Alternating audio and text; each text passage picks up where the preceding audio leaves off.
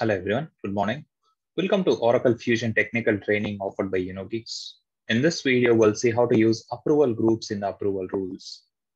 Okay, so in the previous video, we've seen how to use a management hierarchy in the approval rule section.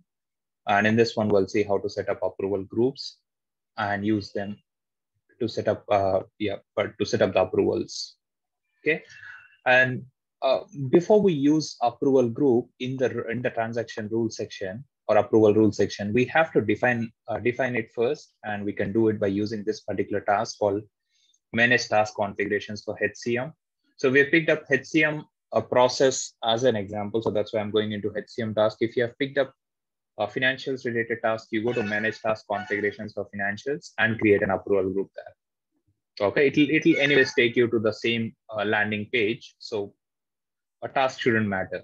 Okay, so let's go ahead and set up approval group first using this task. So I'm in the application now.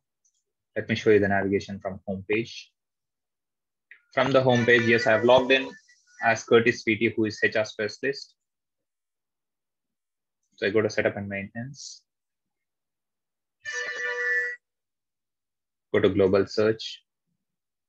Search for the task called manage task configurations for HCM. Click on it.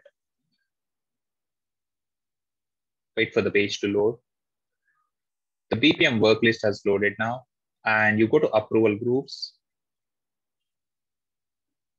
And this is where you can create a new approval group. Click on the plus icon, you can create a static approval group. Give it a name. You could call it as Unogeeks approval group.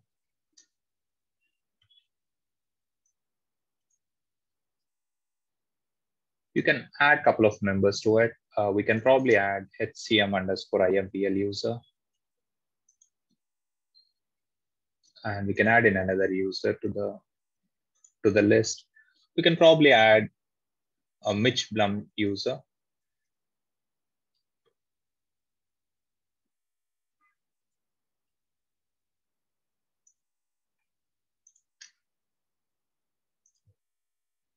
Okay, so we have two users selected now. Let me just edit it and see. Okay, so that means it is validating the user that we're typing in. So that's fine. And as an approver, you can use add a specific user, or you can add one approval group within another approval group, meaning you could have nested approval groups in place if you want. That's something that you might want to know. And if I use this approval group in the transaction rule section or approvals rule section, any user who logs in and submits a full-time regular job, it will go to HCM_IMPL user first for approval, and then it goes to Mitch Blum user. If you want to swap the order, you can do so by using these arrow marks. Okay, so you can click the up arrow to make Mitch.Blum the first user. So this is a sequential approval. In case you're interested in a parallel approval, you could look at creating a dynamic approval group. Okay, static approval group gives you an option only to add a parallel or achieve a sequential approvals. So we've created this approval group now called Unogeeks approval group, wherein HCM_IMPL is the first approver, Mitch.Blum is the second approver. Now let's go to the rules section, a transaction manager approval rules section. I am on the create job process, configure rules. And as the rules stand now, if it's a full-time regular job that is created, if it's a full-time regular job is created, or if a job request is submitted, which is full-time regular, then it will go to management hierarchy. We've seen how this works. And now let's go ahead and replace this with the approval group. Select the then clause, add in approval group. And we should select the approval group that we have created. Okay, let's go ahead and search for Unogeeks approval group. That's it. Save. So if it's a full-time regular job, it goes to Mitch.Blum user, HCM_IMPL user first for approval, and then it goes to Mitch.Blum user for approval. After receiving those two approvals, the job gets created. If it's a part-time temporary job, it gets auto-approved.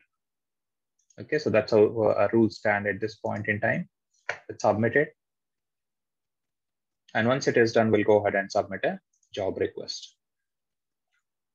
I'll go to setup and maintenance, and I will submit a job request now. Create a new one. Let's call it as Unogeeks approval group job.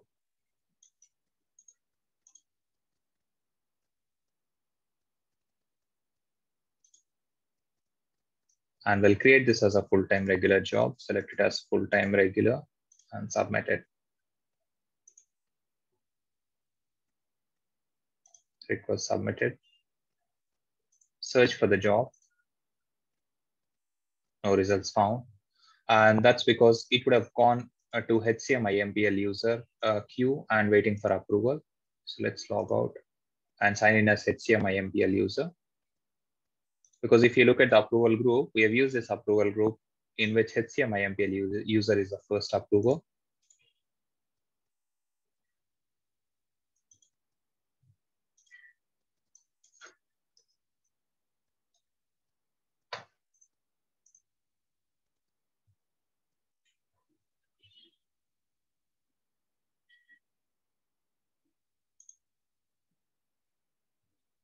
Could see the job pending in my queue. I've logged in as HCM IMPL user. I'll approve this. And then it should go to a Mitch.Blum user for approval. So let's go ahead and sign out.